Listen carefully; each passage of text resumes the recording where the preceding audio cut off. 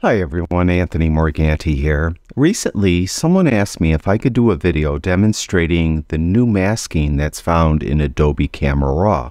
So, that's what we're going to be doing today. As you can see, I have Photoshop open. I'm going to go up to File and Open, and on my desktop, I have 3 different RAW files. We'll open up all 3 of those into Photoshop. Of course, when you open a RAW file up into Photoshop, it will open up directly into Adobe Camera Raw. Now, there's several different types of masks that can be used in Camera Raw. So I chose 3 different images, which will allow me to demonstrate several of these different types of masks. We're going to start out with this one. This is probably the simplest type of image. As you can see, it's just sky and water pretty much. I didn't do any processing to it at all. So we're going to use masking to process the entire image. Now to get to the mask, they're over here on the right. Click right here. You can see along the top there's 3 basic types of masks that we could choose with these icons: subject, sky, and background.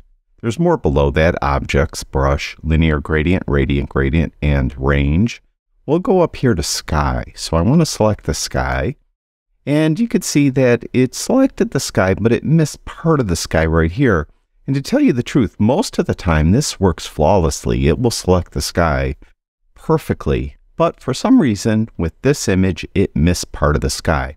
But the good thing about this sky mask is if it misses part, you could add to the mask. If it overselected, let's say it selected the sky, but it also selected these trees in the background, you could subtract from the mask. Now in this case, I need to add to the mask. So we're going to go up here and click Add. We're going to use a brush to add to the mask. And we'll go over here to the brush attributes and maybe put feathering, maybe a little around 4. Flow at 100, density 100. We won't use auto mask. And you could change the size of the brush with the bracket keys. Right bracket key larger, left bracket key smaller. And I'm just going to go to the far left of the area where it missed. I'm going to place the brush just on the water and click once with the left mouse button. Then I'm going to go to the far right, and again, just place the brush just resting on top of the water. I'm going to hold the Shift key in and click once with the mouse, and you'll draw a straight line when you do that. So now I have the entire sky masked. Then I'm just going to adjust. I'm going to go to exposure, pull exposure down, add a little contrast. We'll scoot down here, and we'll add some clarity. See what dehaze does. Add a little dehaze. And we'll add some texture. All right, so I did the adjustments I need to do to the sky. Well, what about the rest of the image? Well, you can see here there's no really easy mask. Like if I click not there, if I go up here to create new mask actually, you can see that there's nothing there really to select everything but the sky. But we already did select the sky and we added to it, so we had the entire sky. Well, what I could do is I could duplicate this sky mask I just did, but invert it. And to do that, just go where it says Mask 1, click these 3 little dots, and then go down here to Duplicate and Invert Mask.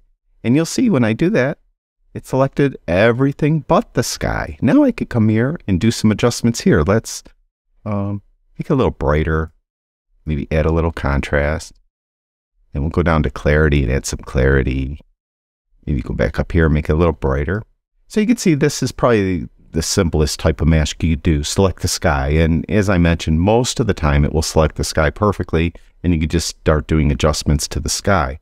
In the case with this image, it didn't select all the sky, so I had to add to it. And just remember, you could also subtract to it. Just click the subtract button instead. And in this case, I had to add to it, so I was able to adjust the entire sky. Then to adjust everything but the sky, I just duplicated and inverted the mask by clicking on those 3 dots. Now let's go to another image. Let's go to this image with people in it. I want to do adjustments to each of the people in this image, but I want to do different adjustments, meaning if I'm going to soften skin, I want to soften the guy's skin differently than I do the girl's skin. Now, you may not have noticed, but when I clicked on it, it was thinking for a minute over here. It was actually finding the people in the image automatically. And it found person 1, and it found person 2.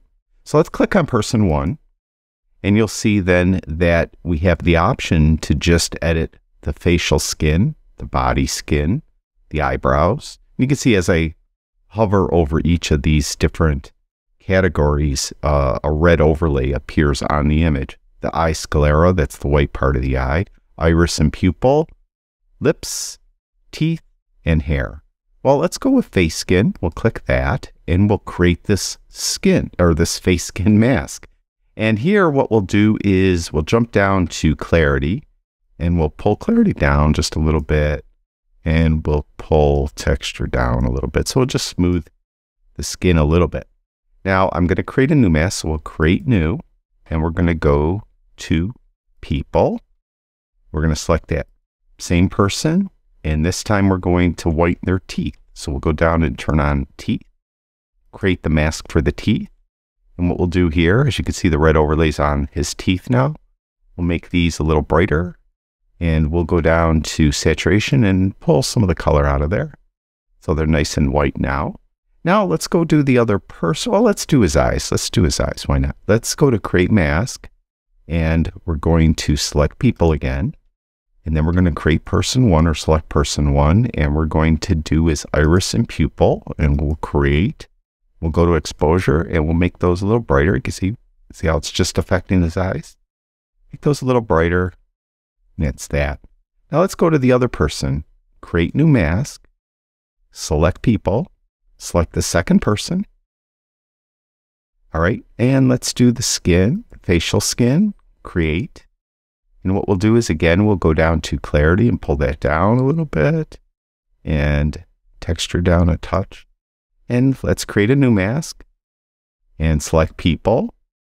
Go to the person again. And this time let's go to teeth. Click create. Make the teeth a little brighter.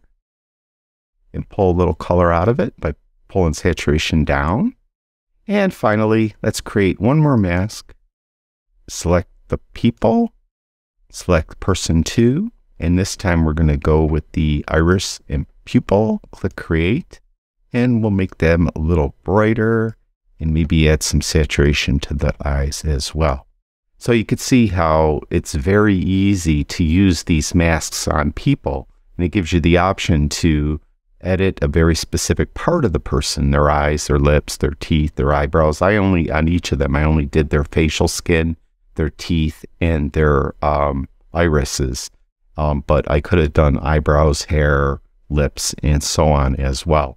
So pretty cool, very easy to use. Now let's wrap it up. Let's go to another one. Now the other images, I didn't do any editing at all. I just did masking on them. This one I did do some editing on it, and I specifically made pretty much everything kind of dark, but the bird, so the bird stands out. But I need to make the bird stand out a little more. So what I'm going to do is I'm going to go to masks, and we're going to select the subject. And you can see that it selected the subject perfectly.